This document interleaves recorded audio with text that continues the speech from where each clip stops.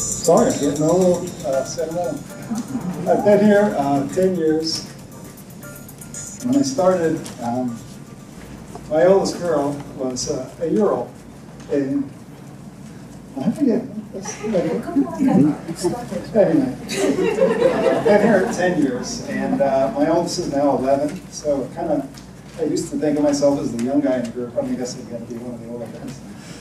So I'm going to talk a little bit about knee arthritis. It's a very simple talk. You guys, some of you guys are very well-informed patients, and that's great. And this might be a little repetitive for you guys, but hopefully you'll learn a few things tonight. The knee joint is the largest hinge joint in the body. And it's referred to as a hinge joint because it mainly works in flexion and extension. And it's not a simple hinge joint, though. It actually moves in several planes. And it consists of three major bones: the thigh bone or femur, the shin bone or tibia, and the kneecap or patella. And although we like to think of it as a simple hinge joint that bends back and forth, as you move your knee, it's actually very complex. The shin bone also rotates and it translates back and forth on the thigh bone. So it's a little more complex than a simple hinge joint.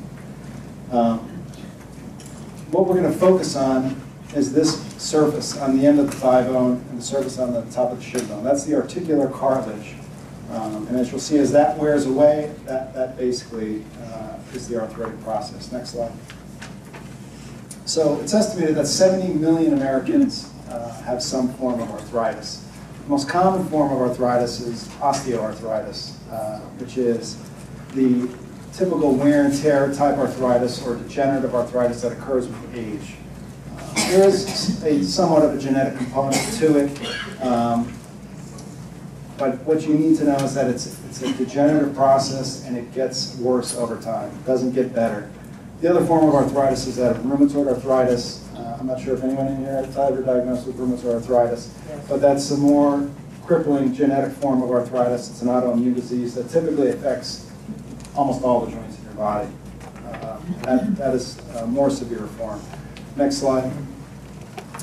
So when we talk about arthritis, what we're referring to is, again, that cartilage cap on the end of the bone. If you think of a chicken bone, that gristle that sits on the end of the bone, arthritis essentially is when that cartilage surface begins to wear away, and it leads to what we call a bone-on-bone deformity or bone-on-bone contact, which really is where your pain comes from. Next slide.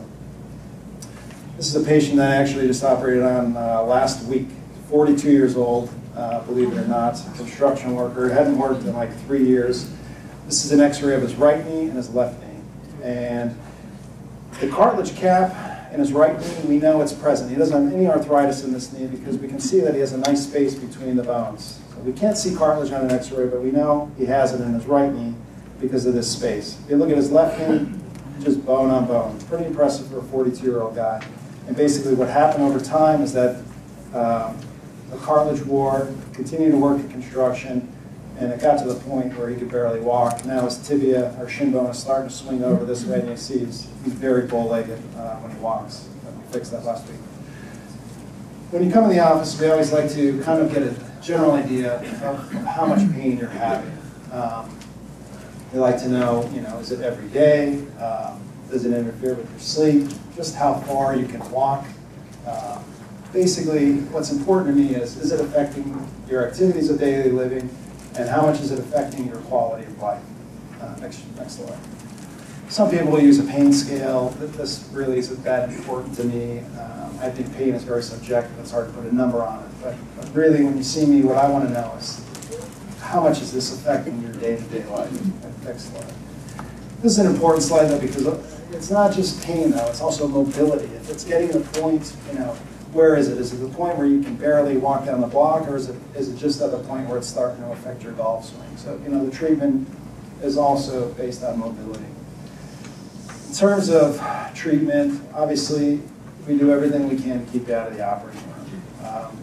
There are patients in this room, I'm sure that have seen me, that we've managed to stay out of the OR for years and years.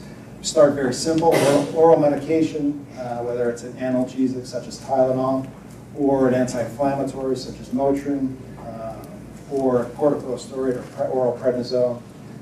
Those are the most simple forms of treatment, but they do have, their side effects that you have to be careful with. The next line of defense is a injection, whether it's cortisone, whether it's a joint lubricant injection. Some of you may have already had a series of visco supplementation. It's a series of 5 injections, and it's aimed at increasing the viscosity of your joint fluid. And it does work. I actually get them in my knee. Some docs will send you to water therapy. Some docs will send you to physical therapy. It really kind of depends on where your pain is and where your arthritis is. Next slide. When all of those things have failed, the steroid injections, the Hyalin injections, or the oral anti-inflammatories, and it's gotten to the point where it really is affecting your quality of life, you're just not happy, that's when we start to think about a knee replacement. Now, I think the term knee replacement is kind of a misnomer. It's not truly a replacement. A hip, when we replace a hip, we literally cut the ball off, put a new ball in.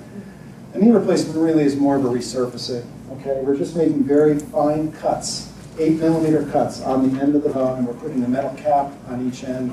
We're basically putting a new hinge in there.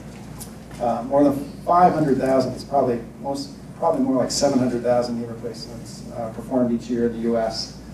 And most of the studies show a 90 to 95% patient satisfaction rate. So this is a picture of a knee replacement. We're going to go over this a little more in detail, but it consists of a femoral component that fits on the end of the thigh bone, the tibial component that fits on the end of the shin bone, and this piece of plastic that sits between them. Okay, and this plastic, or polyethylene, is the weak link. Most knee replacements that we're putting in now, probably 90% will go 15 to 20 years. But they don't last forever, and the reason is this polyethylene. Again, this is an implanted knee. You can see we're not replacing the whole femur. We're just putting a metal cap on the femoral component, a metal cap on the tibial side, and this polyethylene that sits between. You can't see it here, but the patella is often resurfaced as well. We don't replace the whole patella. We just take about 10mm off, and we place a plastic button underneath it. This is that same gentleman from last week.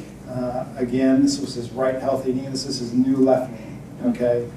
Again, it's not a full replacement. It's more of a resurfacing. This is his femoral component. It's just a cap. You can see we took very little off of the thigh bone, just from here to here.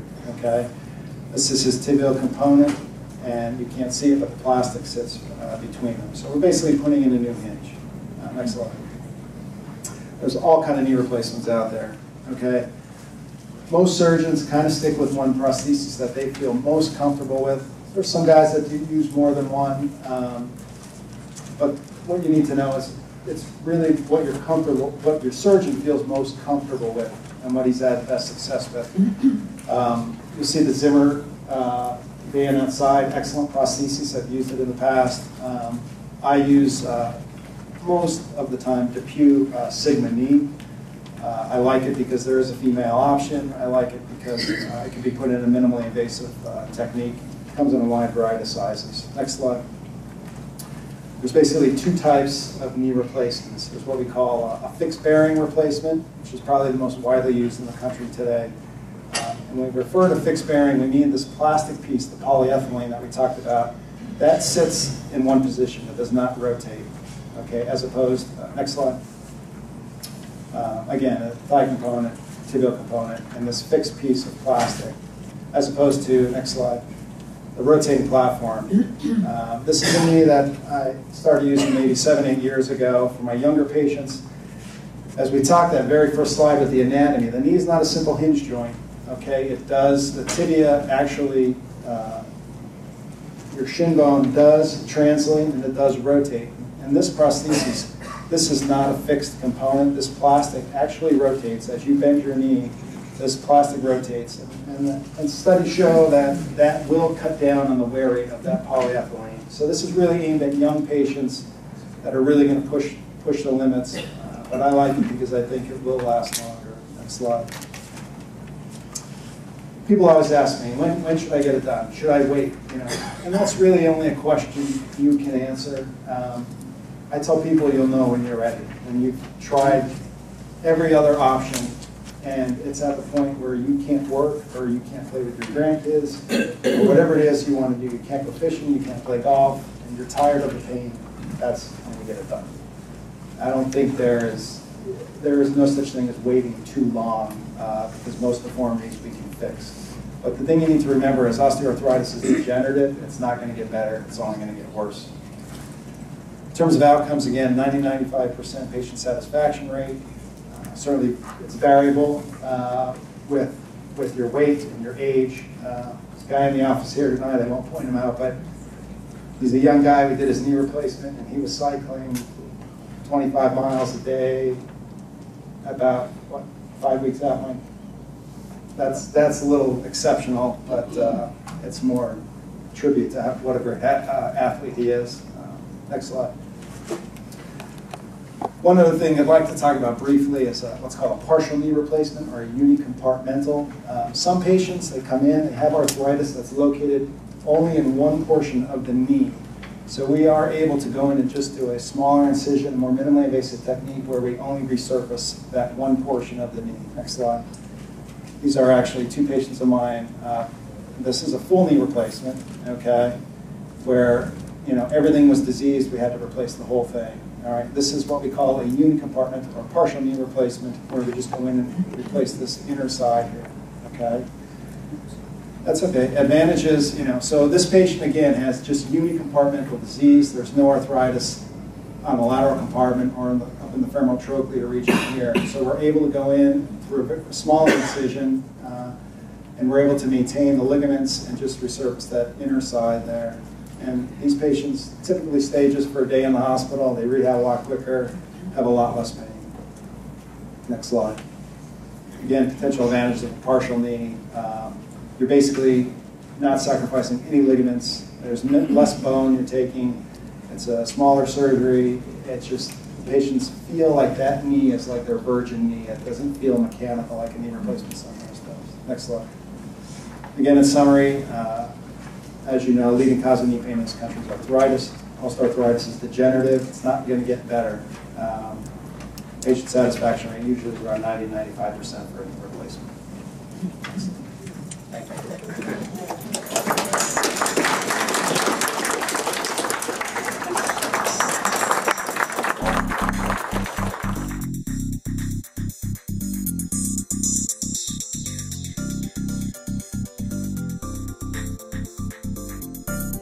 Basically, they asked me to talk about the difference between females and males with respect to knees. And so this is going to be short to the point. We already went over the difference between osteoarthritis and rheumatoid arthritis, so we're not going to spend a lot of time on that. We know what a healthy knee looks like. That's what everybody starts out with. This is what everybody ends up with if we all live long enough. So that's our goal. All right? Keep going. And it's progression. And everybody has different symptom complexes. Some people have knees like this that have minimal symptoms, and some people have knees like this that have horrendous symptoms requiring knee replacements. It's individual. There's a lot of different contributing factors, a lot of which have to do with your pain threshold. And genetics has a lot to play with it as well. We won't get into that right now. As we said before, they've done satisfaction studies, and they found that knee replacements are one of the most satisfying procedures that anybody has. I can tell you that the rehabilitation is also one of the toughest with respect to orthopedics. There's two tough rehabilitations, and one is rotator cuffs and one is total knees. But if you make it through that, 6, 8, 10, 12 week time course, then you've got a good functioning knee for the rest of your life. All right. When do you consider surgery? Basically, as Dr. Luchetti said, once your symptomatic treatment is no longer successful, then you move on to replacing the knee. And biomechanically, it doesn't make it a normal knee. The goal is to make it a pain-free knee to allow you to do relatively low-demand activities: walking, biking, swimming, golf, doubles, tennis. I can tell you up front, there's no good knee for a young, active, healthy person. Meaning, there's no knee that's going to allow you to go back out and run marathons. There's no knee that's going to allow you to go back out and play volleyball or high-impact activities. But, so the expectations have to be there when you start. But walking, biking, swimming, bowling, golfing, doubles tennis, very realistic. All right. We talked about how you treat the symptoms, and now we'll talk a little bit about how you fix it. Next slide. All right. So the replacement is really a misnomer. It's not really a replacement, it's a resurfacing. What you're trying to do is reconstitute a surface with a cap that sits on the femur, a tray that sits on the tibia, and a plastic spacer, so that when this knee moves, you don't have bone rubbing on bone, you've got metal moving on plastic. And there's a lot of different models. And I tell everybody it's a little bit like Ford, Chevy, Toyota. Everybody feels very strongly about what they drive. Everybody feels very strongly about what type of knee model they use. And I do think there's advantages and disadvantages to each. And it tends to be surgeon specific. Next slide. One of the things that Zimmer came up with, and you can look at some of the concepts out in the van, are that they were the first to do cadaveric studies, and they realized that there were differences between males and females. And one of the biggest differences is that females have a wider pelvis. Why do they have a wider pelvis? Because, thank God, they're the ones that have to give birth. But what that does, that puts different stresses on the knee. So the wider the hips are, the larger the angle between the hip and the knee and the ankle. And that's what's called your mechanical axis or your weight-bearing axis. And because of that, the kneecap tracks a little bit differently. So in the past, where everybody was using the traditional implant, which expected the kneecap to track centrally, they created the gender-specific knee implant. Next slide, please. They realized by doing a lot of cadaveric studies that the shape was different as well. That the anterior-posterior tended to be the same, but for the same anterior-posterior size, the medial-lateral size was different. And so they created a series of implants that had that difference, and they call them gender-specific implants. Next slide. And so with that, what they've done is enlarged the posterior condylar section, narrowed the anterior section, and decreased the depth of the trochlea. So the kneecap can sit a little bit deeper and thus decrease the compressive forces. So what happens is that they deepen this so the kneecap, as it moves back and forth when you bend the knee, has less compression. All right? Therefore, if somebody still has good articular cartilage underneath the kneecap, with the gender specific, oftentimes you don't have to replace it.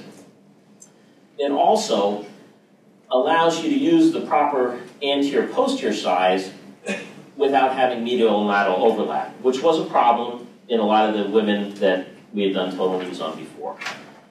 So, aside from all the numbers, the gender-specific knee was just that. They did that after all the cadaveric studies. They fashioned it and created those changes. And in my instance, that's what I use for all the women. Now, in several instances, that fits better for some of the men, but we definitely make sure that we don't tell the men that they have the women's knee, because that would absolutely be devastating. So, as I say, sometimes even in the women we use the regular knee because it fits better, but it at least gives you more options, more sizes. And that's really, there's no magic to it. It was just done from multiple studies and with those several changes. All right.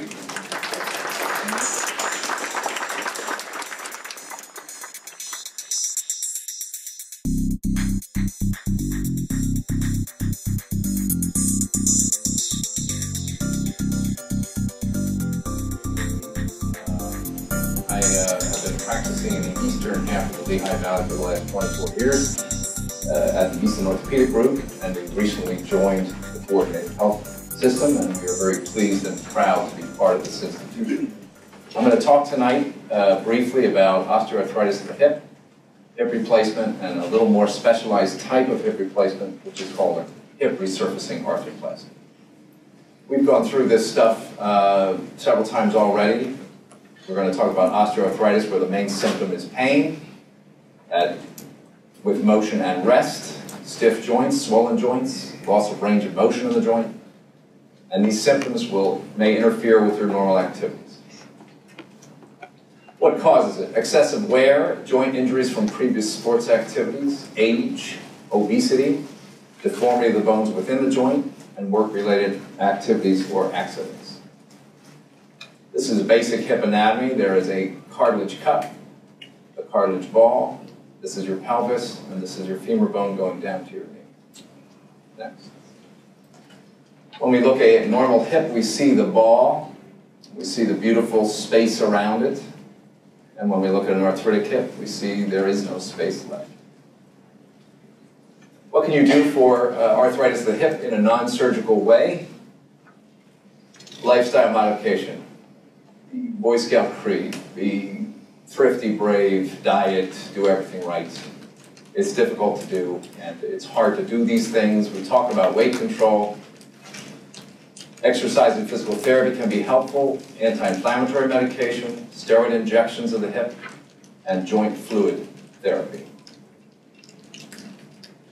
Exercise is one of the best treatments for osteoarthritis, although it's hard to do. Decreases pain, improves flexibility, and helps maintain your weight. A diet can facilitate weight loss, which results in reduced stress on your hip joint. Hot and cold packs are helpful. Warm baths are helpful. You can take Tylenol, non-steroidal medications like Advil and Aleve, creams and sprays. Narcotic painkillers are not a particularly great idea, as they're addictive. Corticosteroids by mouth, and also injections of hyaluronic acid. All these medicines do have side effects. So when we've tried all these simple things and nothing works, the standard at this time for an arthritic hip is a total hip replacement. So you remember the normal architecture of the hip, the ball and the neck of the femur have been removed. A metal shell is placed in the cup part of the hip with a plastic liner, a ball of some bearing surface, and a stem that goes down the inside of the thigh bone. Next. So the damaged parts of your joint are replaced with metal and plastic implants. Next. Once again, uppermost portion of the femur is removed, metal shell, plastic liner. Next. Stem inside the femur bone that has a metal neck with a ball placed on top of it. The ball can be of several bearing surfaces. One is cobalt chrome metal, ceramic, or a different type of metal which has been treated to act like a ceramic. This is the one I use. This happens to be from the Smith & Nephew company. It is a metal that has been treated so the outside surface is extremely smooth and shiny, just like the ceramic. It has very good wear characteristics, and it is supposed to lengthen the life of the implant, although we do not have sufficient data to prove that yet. Next. So you've had the hip replacement, you go to recovery room. The recovery for a hip is very quick. You start therapy the day of surgery. You're discharged from the hospital in 3 to 5 days, and you follow up with your surgeon through the next year. You undergo a rehab protocol, as Dr. Weiss mentioned. The knee replacement post-op protocols are much more difficult. Hip is really quite a bit easier. You do have to go to therapy, but nowhere near as long. And the main therapy for a hip replacement is really walking. Next. And just briefly, for people who like to do crazy things, there is a different kind of hip replacement where the surface of the hip is replaced, but you do not cut away the ball and you don't take away a lot of bone. This was invented in England, named for Birmingham, England. There's a guy there named Derek McMinn who's put probably 8,000 of these things in people, and you see it's quite different. It's a metal cap that goes on the femur bone and a metal shell, and it's a metal-on-metal joint. What it does is not disturb the anatomy of your hip terribly, and it allows you to do more in the way of activity. I have not done a lot of these. I've done 6 of them, and I have some people playing basketball and doing a lot of wild and crazy things, which I tell them not to do, but as the doctors here know, most people do it anyway. So just to compare, this conventional hip replacement, you see the ball and the neck are removed. And you see the stem and the ball and the plastic liner and the shell. So that's a total hip replacement. Next. This is the Birmingham hip replacement. It is a much harder operation to do. It is a much longer incision, but the people jump off the table. What happens is you shave the cartilage off the top of the femur bone, and then you tap this cap on top. And this metal shell, you shave out the cartilage here, and you tap that in place. And then you reduce it. You see it's a very big ball and a very big cup.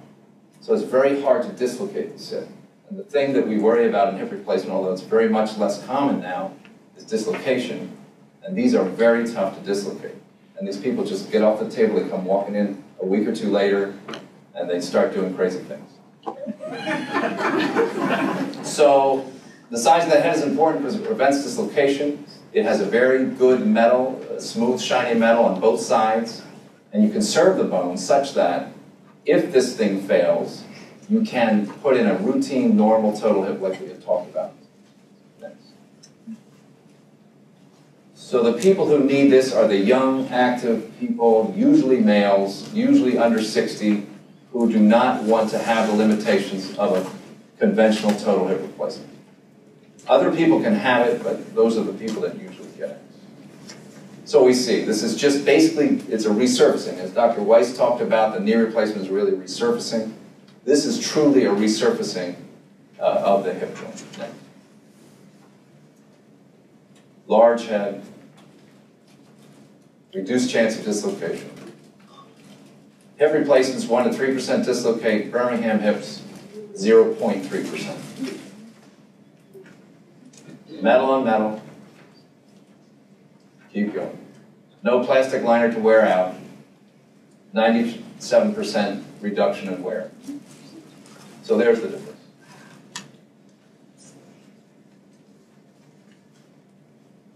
You retain your original equipment. So if you have this for 20 years and it wears out, you can just go to the plain old hip replacement. Nothing but so much. We can stop. Okay. Okay. Thank you very much.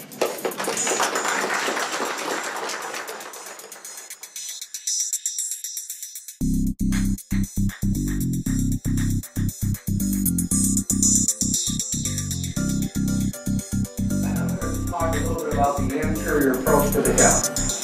It's not a new approach. It's been used for many years, since the 40s. Originally started by a doc by the name of Day in France. It's a minimally invasive approach to total hips. It starts with an incision that is made in the front of the hip, right here.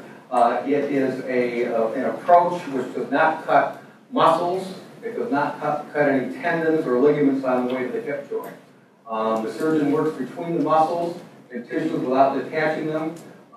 We use a high-tech table, and we use a live X-ray machine during the procedure to watch the reading that we do and watch the position of the implants that we're using. Traditional surgery, which I've done for the past 32 years with a posterior approach. Patient was on the table on the side. We made a posterior incision, probably 10, 12 inches in length. Great procedure. Results have been super through the years, but there was disruption of the muscles, and the implant positioning is done by feel more than anything else, by trying to locate landmarks, and 95% of the time the implants are in excellent position. 5% of the time the implants are not in acceptable position. Positioning of the implants is the key in the longevity of the total hip. Now this is the special table that we use for the anterior approach. The posterior approach is a very easy procedure for us to perform. It's very quick. The anterior approach is technically much more demanding procedure from our standpoint, but the results from the patients have been excellent. In this position, The patient lies on her back. The incision is made right in the front of the leg here. There's no detachment of muscles. We use a live x-ray machine so that while we make the incision here, while we're putting the acetabulum or the socket in place, I can actually watch the position under x-ray guidance, and I can pretty much reasonably guarantee that I'm going to be in acceptable position just about every case. The other thing that we do is we can measure leg lengths. On some of the complications, let me mention those, I don't know if those were mentioned in the previous talk. Complications from any type of surgery, especially joints, would be infection. We use big doses of antibiotics to help prevent against that.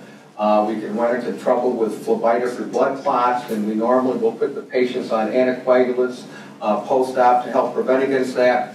With total hips, the biggest concern is dislocation of the hip. The incidence of the posterior approach is anywhere from 3 to 5%, depending on which study you look at. With the anterior approach, the dislocation rate is less than 0.5% of 1%.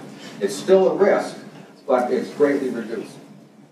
Okay. One of the other things that we worry about is leg length inequality.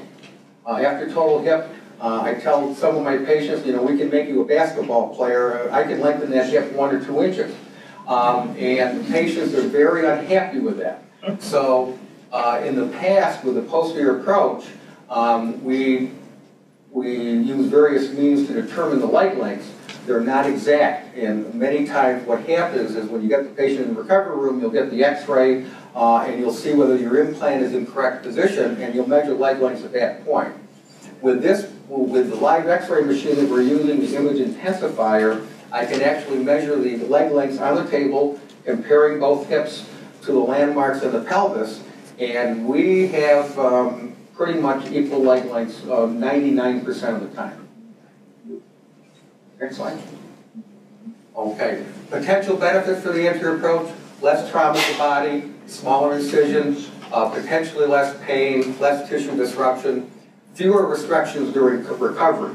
Post-op, the patients have been doing very well. Usually they've been on a walker for 2 to 3 days. Then we go to a cane, usually off of everything by a week and a half to 2 weeks. Patients can return to work, return to pretty much normal activities by 3 weeks. There are no post-operative dislocation precautions. With the posterior approach, patients have to be careful of certain positions, sitting, riding in a car initially to prevent dislocation. Next slide. And in summary, leading cause of hip arthritis or hip pain is osteoarthritis. Osteoarthritis is degenerative. It won't get better. Early diagnosis and treatment is important. The hip replacement does help to relieve pain and improve mobility, and your surgeon will help choose the right surgery course for you at consultation. Thank you.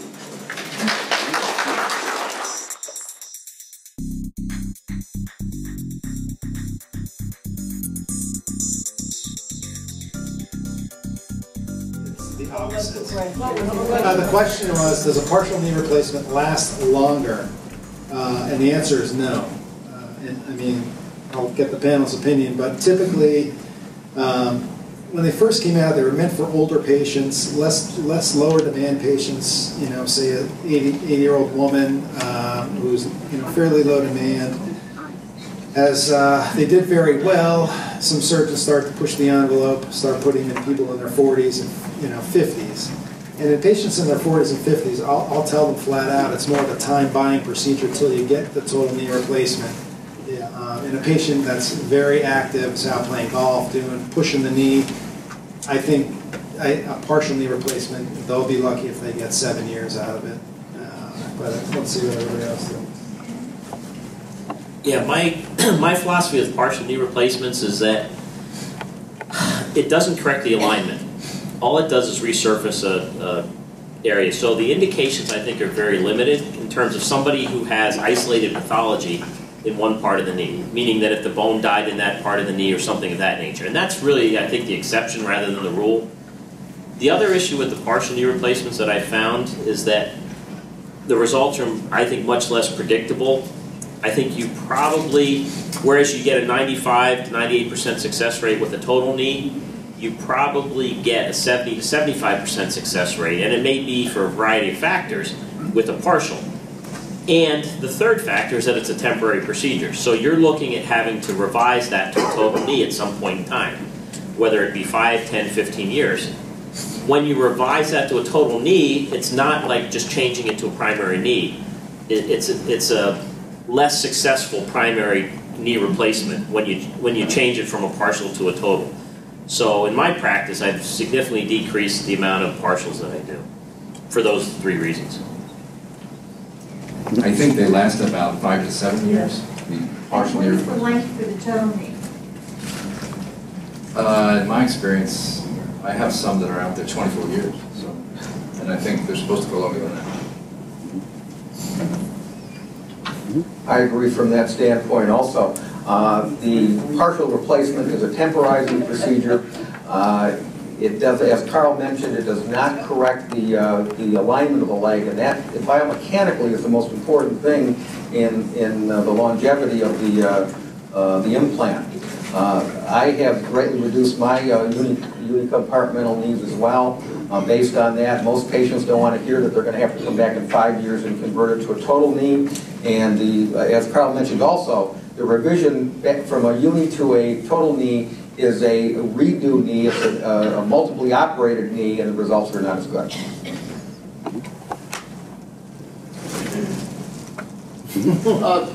With respect to longevity after the knee replacement, could you comment on the difference in expected life of the repair between the fixed bearing Sigma knee and the rotating platform Sigma knee?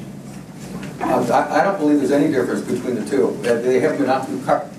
Wayne can comment. He's the only one who's going to know. Yeah. Well, you know, it depends. The literature, there is literature that on the LCS knee, which is a mobile bearing knee. If you look at all of the scientific literature, there is literature that shows that that has the longest duration. But you know, you can find literature that'll support probably any of the prostheses that we presented today. It's more conceptual. I like it for my younger patients. It makes more sense to me from just an anatomic standpoint. But the literature, it varies. So you'll find articles that say that a mobile bearing knee will last longer, but you'll find articles that'll say a cruciate retaining knee. It's all over. I can't give you a set answer and say I guarantee you that's gonna, because most knees put in good alignment will last probably 20 to 25 years. Right. It's very surgeon dependent. If you have a good technician, it's put in the right way, any of the above are going to last a long time. And if you get a patient that is smart and doesn't abuse it, it'll last. I think one of the downsides of the mobile bearing knee is that I've seen some that have dislocated. I don't know if you can see any, Wayne, but never. No, I've seen at least 2. The rotating platform, in other words, instead of staying in its groove, will sometimes flip out. And I've seen 2 of them in the past that had to be revised. So that's the only downside that I've seen from that. I'd probably put in 800. Yeah. I've never seen it.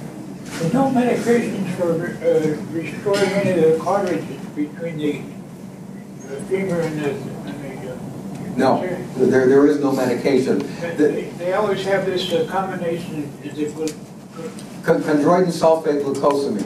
Yeah. The studies on that medication are equivocal in the literature.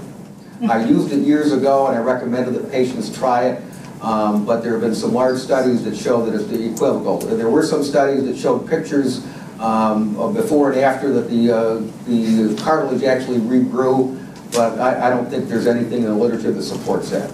Doesn't sound logical. No. As a surgeon, why wouldn't you want to concentrate on one joint?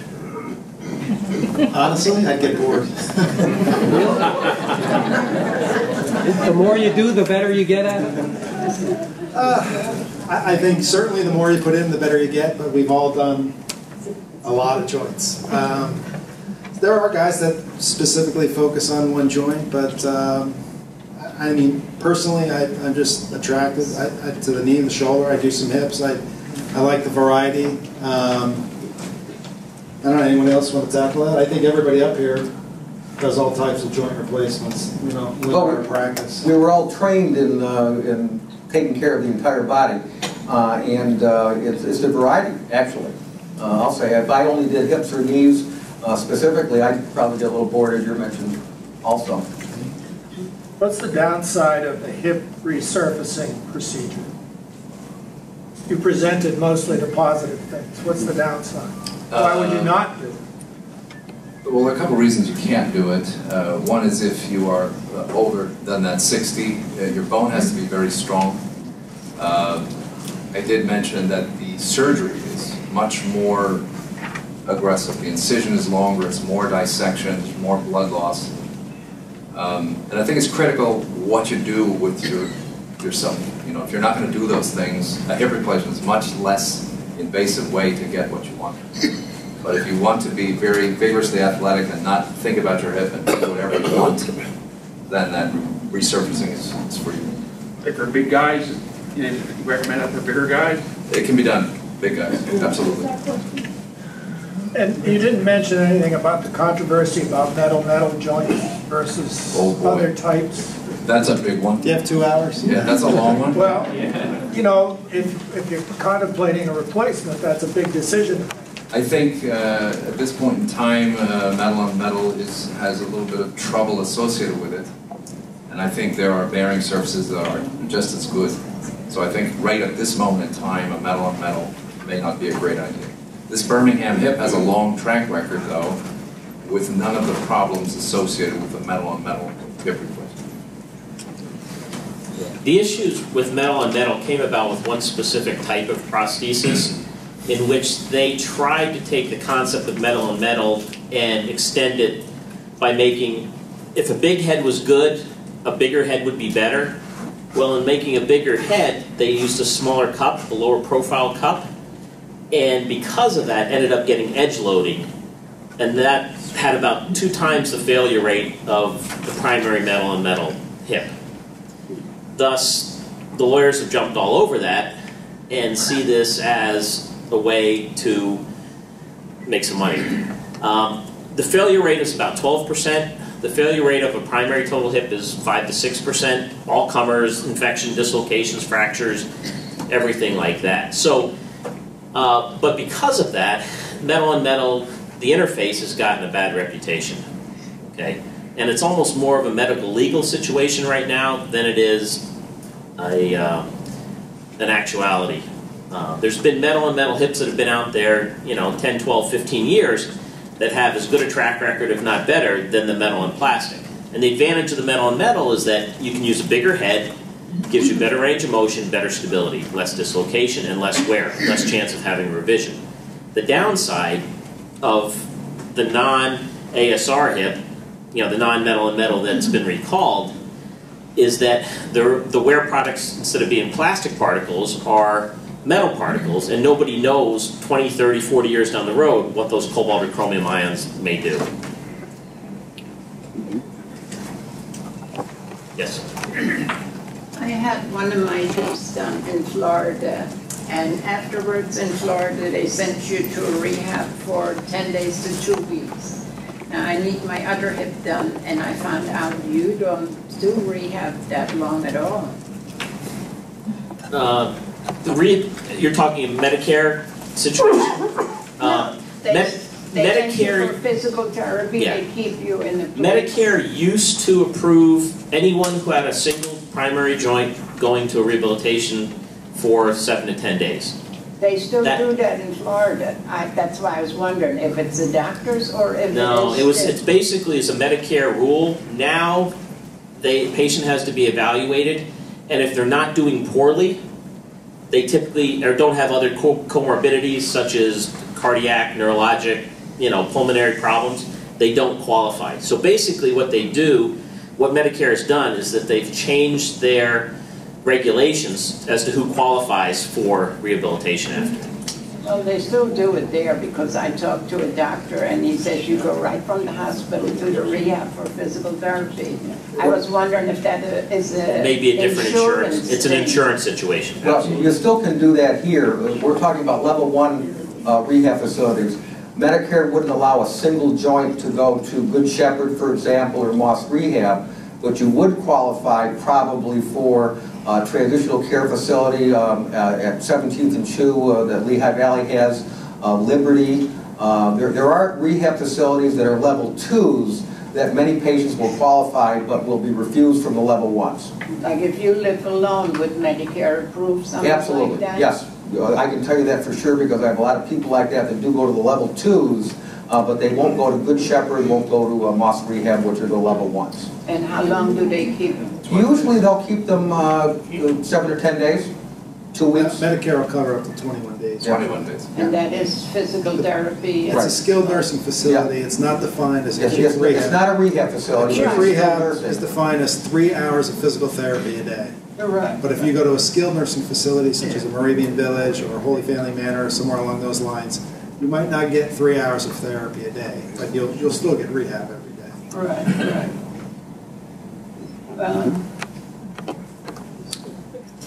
Yeah, you talked mostly about joints being replaced due to arthritic conditions. What about traumatic injuries, specifically a shatter to a shin bone and a knee, and the knee replacement, how long it would last? Is there anybody actually that deals more in traumatic injuries up there than just, you know? Well, that's a good question, but essentially when someone has a traumatic injury, why do they have pain later on? And the answer is when you fracture into a joint surface and that surface heals kind of in a stepped-off fashion, that basically leads to arthritis because those surfaces aren't smooth anymore, and essentially it's the same arthritic process. So I think we all replace joints for people that have had trauma. It really, sometimes you're dealing with a little more deformity than others, but it would be a straightforward joint replacement. Is anyone? So rarely do you do a primary total joint in a trauma situation. A patient comes in and has a comminuted multiple pieces, an proximal tibia fracture, shin bone, or a distal femur. You really need to get bone stock first. In other words, you put everything together with plates and screws, allow that to heal, knowing that you prepare the bones for a future knee replacement. Otherwise, you don't. To put a knee replacement in with shattered bones, you don't have any area of fixation. Well, he's had his in about a year and it's loose. So do you have to have surgery again, another one? Knee replacement? Total. Total is loose. Did they do it right after a trauma? No, it was a year. They put external fixators and then they try to rebuild it back. Well, if it's loose again, causing pain, Very much so. very much. Have you looked into whether there may be a low-grade infection? They Yes. tried infection and they did bone scans and then they did where they drew the blood out and Right. the isotopes and it found out it was Yeah. loose. And if it's loose and it's painful, then it probably needs to be revised. You've referred to the bone health of someone who is older as compared to someone younger. But you can have poor bone health as a younger person. When you're contemplating putting a joint into someone, does your preliminary x-rays give you a good enough idea of what their bone health is? Because I'm asking because do you assess somehow that they have good enough bones to put the joint into? Well, normally on plain x-rays, we can tell the quality of the bone stock, and that's one of the things that we try to determine preoperatively is whether the bone stock will hold a total joint replacement. We have patients who are very osteoporotic on x-ray. We can tell that by the fact that the cortex, which is the thick part of the bone, is very thin. I've had several patients in which we subsequently obtained DEXA scans to check on their osteoporosis. I just felt they were too weak to undergo a hip replacement. There were 2 patients with hip replacements. I did another one who was very osteoporotic but had a fracture, and we had to use an extra long stem. So it's a big deal. Yes, we do evaluate that. So you usually can pretty much tell just by the X-rays. Just by the X-ray most of the time. Yeah. You said this has a long history of the anterior hip, but how recently has it been here, and how many have you done in this area? I've been doing it for 6 months, and I've done about 30. But you still are recommending that now? Yes. More so? I'm doing solely anterior approaches. Now, I trained with the anterior approach. When I was in training, that's all that we did. So I was in practice for 4 years in Connecticut before I came down here, and that's all that I did there. And this is kind of just going back to my original training. Technically, like I said, it's more difficult. We have a special table that allows us to expose the femur more easily. It's minimally invasive. We don't detach a lot of tendons or bones, and the patient has been thrilled with it. But I think the biggest and most important thing is that we can watch the position of the implants, as I mentioned, on X-ray while I'm implanting them, and then we can measure leg lengths with the X-ray, so we're pretty much right on in both areas. Every case. It was mentioned in the Morning Call article that you work at Sacred Heart. Do you work at any of the other? Oh no, I work at Coordinated Health. But the hospital that you use? But Coordinated Health, we have our own hospital, inpatient hospital, as well as Sacred Heart. Lehigh Valley Hospital? I'm on staff there, but I do very few cases there. Can you talk about hip revisions? Well, hip revisions it depends on what the problem is. If it loosens, if you have had loosening in the stem. Right, if you've had loosening in the stem, if you have any loosening at all, one of the first things we want to rule out is low-grade infection. And that's what we talked about. We'll do bone scans, we'll do blood studies, sometimes even a hip aspiration to make sure that there's no evidence of infection. If it's purely just a loose prosthesis, the revision obviously is a bigger job. You have to, it's a longer procedure. Sometimes in order to remove the stem, if part of it's well fixed, we have to do an extended osteotomy where we'll cut the outer window of the bone, open it up to get the stem out, put a new stem in that's longer to bypass the area that the femoral component was in before. If the socket is loose also, that has to be removed. So it's a much bigger procedure. The post-operative for the revision, pretty much the same as the original surgery? Usually, it depends on what has to be done, the quality of the bone, and the quality of the fixation that you obtain at the time of surgery. Okay? Sometimes the patient won't be allowed to bear weight for a period of time until the bone grows in. Because it's a longer and bigger procedure, the rehab is a little longer and a little tougher.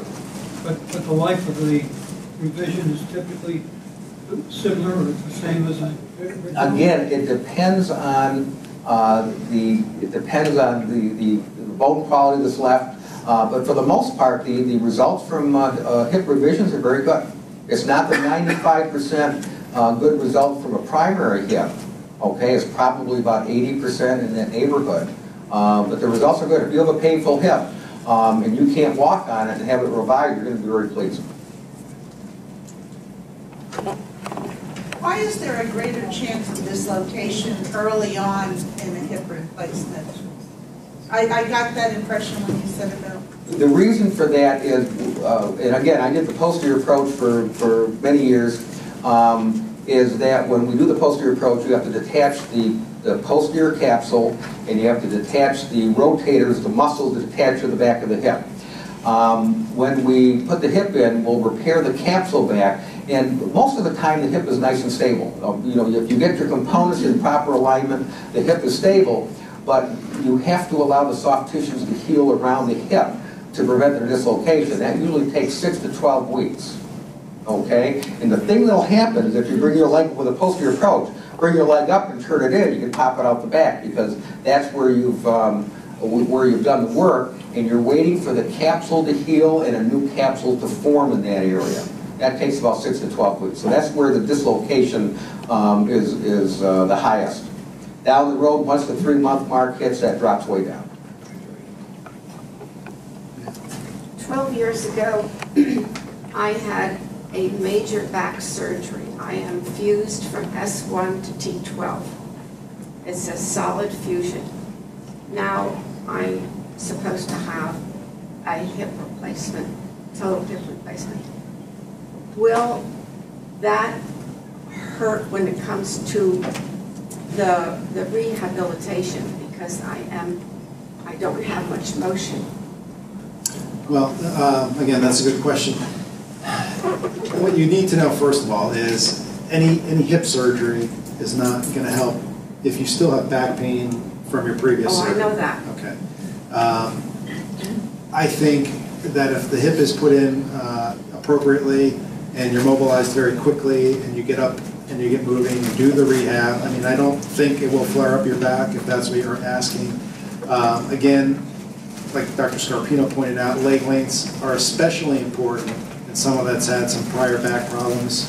So your surgeon needs to be very careful with your leg lengths. If they're off by a significant amount, that can flare your back up. So it's important, I think, to get those leg lengths perfect in someone like you.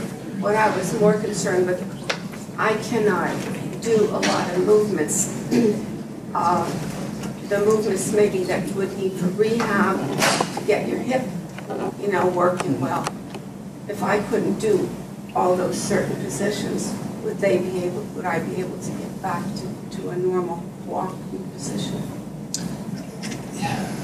I'd have to kind of watch you walk and everything, but I don't see any reason. Sometimes the therapist will have to be careful that they don't flare your back up, but the rehab for the hips really is nothing like the knees. A lot of patients are done with rehab for the hip in 3-4 weeks. So the rehab is a much smaller component for the hip, to be honest with you. A lot of times you put the hip in, if you put it in well, you'll have more motion within a week than you've had for the last 20 years. But the rehab is not, in my opinion, it's nowhere near as important. The knee's much more difficult than the back. The knee rehab is a lot more difficult, and it can definitely. The hip rehab, I mean, they can modify your strengthening procedures if they bother your back. The big thing you want to do is get up. You're going to have immediate motion, so you're not going to have to worry about obtaining that, and walking. And you can sometimes eliminate a lot of the strengthening things if they affect your back. The hip's a whole different animal from the knee. Going through the bus on the Zimmer knee, the plastic piece that's in there for the other rotation parts to go in, the gentleman on the bus mentioned that wears and you can just replace that. How common is that, and what does that do for the life of the knee? That's kind of a complex question, but what you need to know, again, out of the 3 components, the plastic is the weak link. And when that plastic wears, okay, if it wears for an extended time, those plastic wear particles, which are microscopic, are taken up by surrounding what we call macrophages, certain inflammatory cells in your body. And those macrophages cause an inflammatory cascade, which releases certain proteins or enzymes, which can actually lead to some lysis of the surrounding bone. So in a knee replacement especially, most of the time you really can't get away with just replacing that plastic piece, because it takes a long time for the plastic to wear, and by that time you do get a lot of lysis of the bone, and chances are one of the components is going to be loose. So I kind of disagree that it's pretty rare that you do lose. You just go into the problem with the plastic wearing down, either on a fixed or a mobile, is you can't see it on X-ray. You can't tell that it's wearing down, at least I haven't been able to.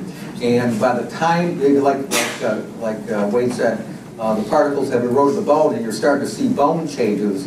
And once you see bone changes around the prosthesis, that means the particles act like a tumor and actually erode the bone around the prosthesis. So by that time, you have to take the whole knee out. The one thing that's changed, though, about 12 years ago, they've improved the polyethylene. So any of you who've had replacements prior to 12 years had the older polyethylene. What they figured out is that by radiating it, they can strengthen those crosslinks. And whereas that polyethylene used to wear 1 millimeter a year, so if you had a 10 millimeter spacer in there, you looked at 10, 12 years. Now, it wears 1/10 of that. So theoretically, a 10 millimeter spacer should last 100 years. So the newer materials, the newer knees, are significantly better with less wear rates than 12, 15 years ago, than anybody who had a replacement then. So wear has become much less of an issue. When you're overweight like me, can you still do that? Depends on your abdomen. The grossly obese patients who have a BMI of probably over 40 or 45 are tougher to do. It would depend on whether the patient has a large pannus.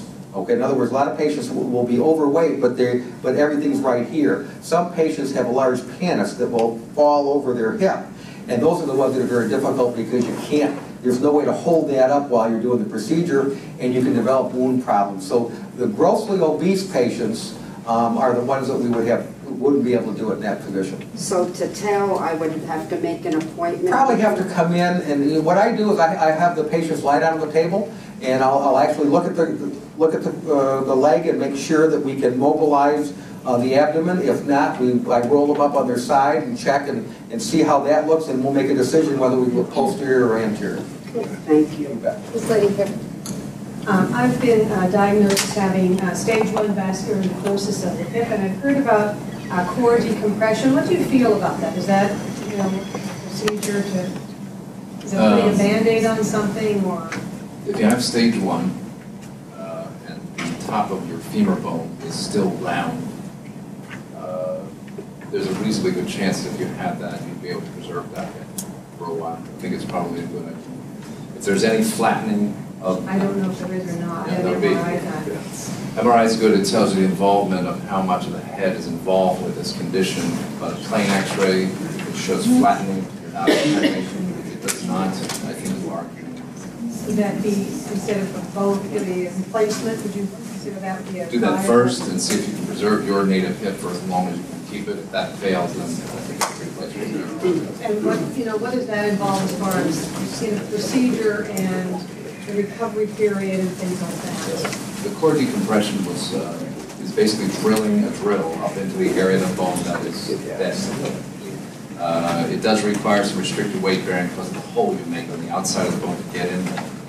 And generally you're on crutches or walker for 3 to 4 weeks. But it's not a horrible operation, it's not a big decision.